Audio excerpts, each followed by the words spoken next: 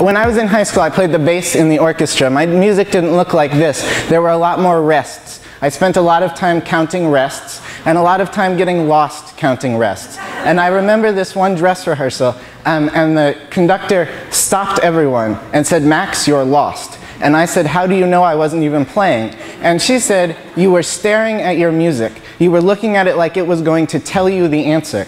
When you get lost playing in an orchestra, the worst thing you can do is look down and stare at your music. What you need to actually do is look up and listen. The conductor can help you figure out where you are and when to come in, and that helps you listen to what's going on around you."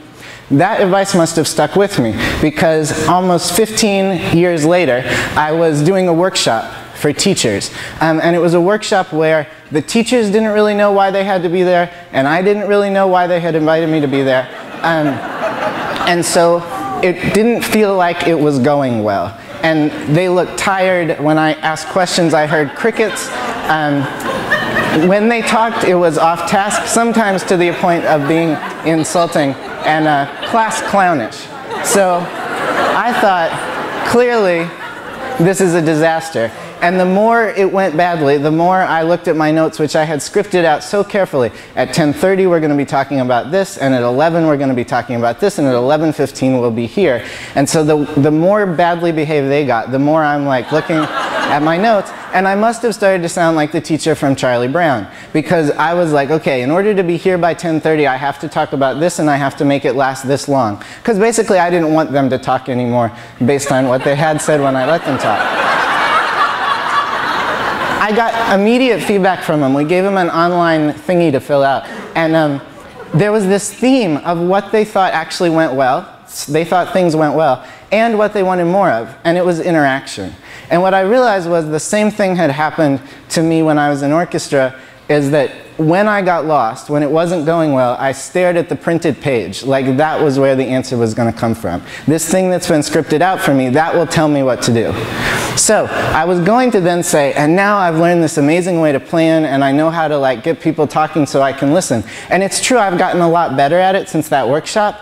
But reading my reflections and the feedback that I got from today's talk, I realized that the path from anything towards student-centered is a really complicated and circuitous path. And to give you guys aphorisms doesn't help us talk about what makes this so hard. I think to be thought of as professionals, we need to do a better job of talking about the really hard thinking we do. So things like just these aphorisms that you stick on your doorway, like just shut up, listen to the students, listen to, don't listen for, they make for really good Ignite talks, but they don't necessarily honor what's so hard about this kind of teaching. And I think one thing that's so hard is we have a lot of data and information about the one path from A to B, how to get students from concept A to procedure B, or known concept A to unknown concept B. Most of our curriculum materials, our textbooks, our tasks, treat the other paths like the mysterious parts on explorers' maps. We haven't explored and mapped out that terrain. And so what that means for the teacher is that we don't know what a reasonable and useful outcome is for each path in one day's time. We don't know how to recognize, okay, this is the path that this group of students is on, and I can get them here today, and that's an okay stopping point. And so we end up rushing through the summing up. We end up spending too much time listening. We let the student conversations go on and on because we need to hear something we think will give us some information.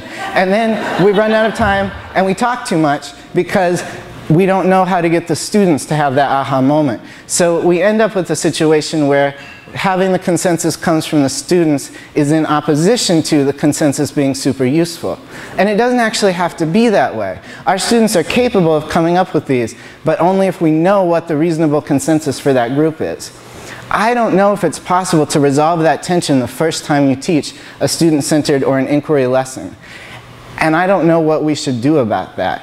I think that what it means is we should teach student-centered lessons, and then we should talk about how we are still lost after that lesson. We should talk about what didn't go well. Some people who are doing it on the internet are the folks at productivestruggle.wordpress.com. It's for teachers to share the struggles that's been productive with them, so please check it out.